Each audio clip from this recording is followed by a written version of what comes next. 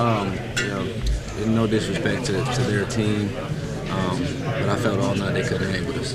And you know, I told Coach that constantly, and I said they can't hang with none of us. You know, Mike broke a long one. You know, Dontre and Devin and Jalen had some key plays, and I just felt, you know, the whole game they really couldn't hang with us. And I told Coach that we need to keep throwing it to us, and you know, we had a good first half throwing the ball. Irving said you might have played one of your best games. Do you feel that way?